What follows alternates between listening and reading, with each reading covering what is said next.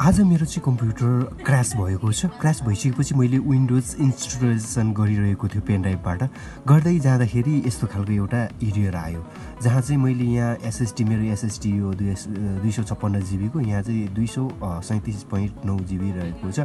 यो नयाँ एसएसडी हालेर चाहिँ मैले यहाँसम्म चाहिँ आयो। यहाँसम्म आइसकेपछि यो नेक्स्ट भन्ने अप्सन खुलेन। यहाँ तपाईँले देख्न सक्नुहुन्छ यस्तो खालको एउटा एरर आएको छ। तपाईँहरूकोमा पनि यस्तो खालको एरर आउन सक्छ। त्यसकारणले गर्दाखेरि यो एररलाई कसरी फिक्स गर्ने भनेर चाहिँ म आज तपाईँहरूकोमा देखाउने छु र यो एररलाई फिक्स गरेर म आफ्नो कम्प्युटरमा विन्डोज इजिली रूपमा इन्स्टल गर्नेछु। हजुर, आउनुहोस् भिडियोलाई सुरु गरौँ। भिडियोलाई सुरु गर्नुभन्दा पहिला तपाईँले यस भिडियोलाई एक लाइक र यस च्यानललाई सब्सक्राइब गर्नुभएको छैन भने सब्सक्राइब गर्नुहोला। म यस्तै कम्प्युटर र मोबाइल सम्बन्धी भिडियोहरू अपलोड गरिरहनेछु।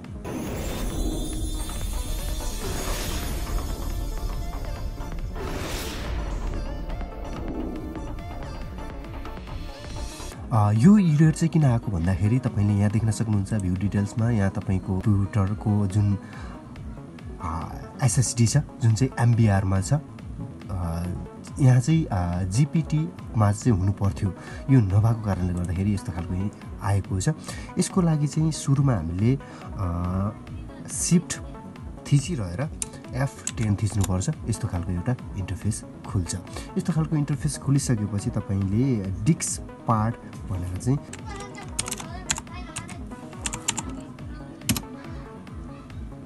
डिस्क पार्ट लेखेर इन्टर हानिसकेपछि यस्तो खालको इन्टरफेस देखिन्छ।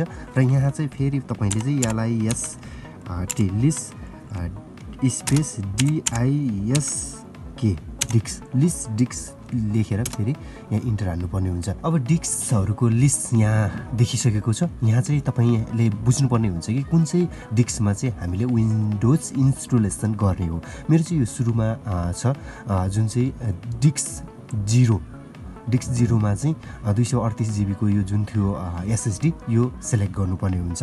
अब यहाँ चाहिँ सेलेक्ट डिस्क कुन चाहिँ हो त्यो लेख्नुपर्ने हुन्छ। मैले चाहिँ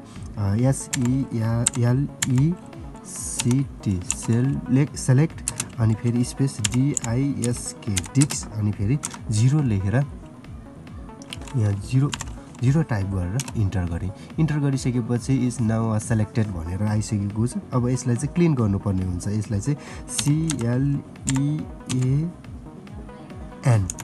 लेखेर यहाँ टाइपिङ गरेर इन्टर हान्नुपर्ने हुन्छ। यति गरिसकेपछि सक्सेसफुल क्लिन भइसकेको छ। अब हामीले एजेक्ट गर्नुपर्छ। EXIT लेखेर फेरि इन्टर गर्नुपर्ने हुन्छ। एजेक्ट भइसकेको छ। अब हामीले यसलाई चाहिँ इन्ट्रु गरेर हैन, यहाँ तपाईँले देख्न सक्नुहुन्छ यसलाई चाहिँ यहाँबाट चाहिँ कट गरेर अघिको जस्तो इन्टरफेस आएको छ। अब यहाँ फेरि पुनः हामीले यसलाई चाहिँ रिफ्रेस गर्नुपर्ने हुन्छ। रिफ्रेस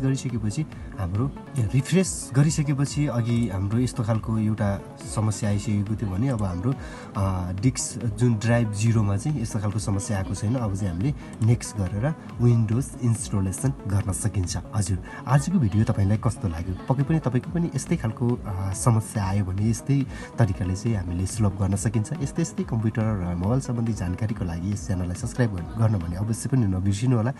आजलाई हामी छुट्टिन्छौँ। हवस् त, नमस्ते।